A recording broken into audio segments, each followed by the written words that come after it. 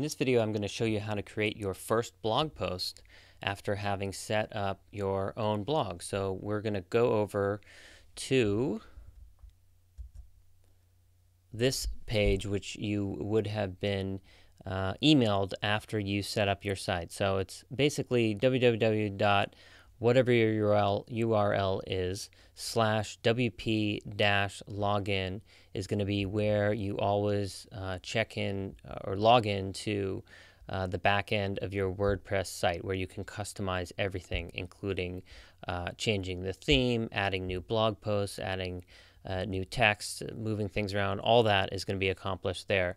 So you've already set this up. You've got your username and password, which was set up, and then you just need to log in from there. And that will take us over to the dashboard.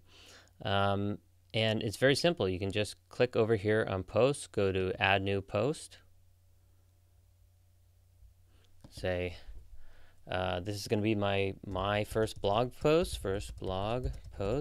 Just say,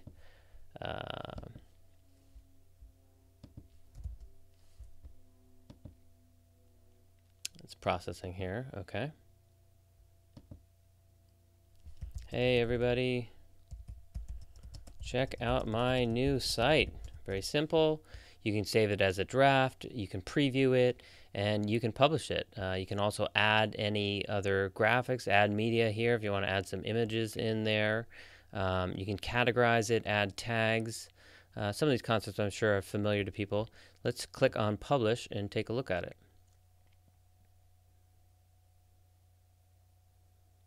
So we did publish, and now let's click on view the post.